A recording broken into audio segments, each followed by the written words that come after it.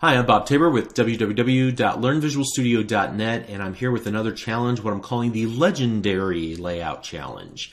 And in this layout challenge, you can only use stack panels. Let's take a review of what we got here. We have a large title here at the top, and then we have two columns. This column is about half the size of the second column. It has lorem ipsum text, which is just dummy text, fake Latin text. Has no meaning. If it does, I don't know what it means. And then in this third column, you have a series of squares that almost resemble a flag. Okay, and you can only use stack panels. You're going to need multiple stack panels to pull this off. Let's take a look at the instruction file. Let's see where I got here. Great. All right, again, Legendary Layout Challenge, only use stack panel controls. The designer I set to 13.3 desktop 1280 by 720 100% scale. That might help you as you're building this. You're going to need a little bit more horizontal space to work with. This text block at the very top is 48 pixels. The leftmost text block will be 250 pixels wide, and then the next one will be 500 pixels wide, according to these instructions. And I also wanted to say, yes, I know that I said don't use absolute pixel values, use relatives whenever you're working with Universal Windows Platform apps. However, this is just an exercise just to flex your layout muscles, so don't use this in the real world, okay?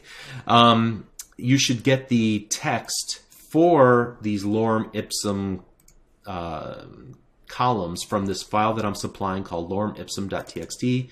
Just copy and paste what you need in there. The first one I think only needs these 2 lines. The second one that's larger, wider, needs these 3 lines in order to flush them all out. Okay. Let's go back here and then take a look at the next instruction, which is most of the margins are either 10 or 20 pixels. Oh, wait, this third area is 300 pixels wide. It looks like it's split 200 pixels for this large blue box and then 100 pixels for each of these, the red and the yellow boxes, okay? Most of the margins that you'll see used here between the various columns are either 10 or 20 pixels. You're going to need to use the text wrapping property of the text block in order to get this effect. If you don't set the text wrapping property equal to wrap, then you're only going to see the first line of the lorem ipsum in each of your text blocks, and that would not be good. So I gave you that little freebie.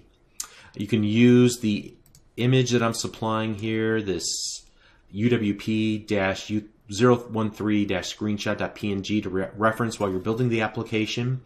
And just like I said before, try to go through this challenge without my help, without peeking at the solution video. Struggle a little bit. Don't get frustrated. If you get to the point where you don't know what you need to do next, then watch just enough of the solution video to get unstuck.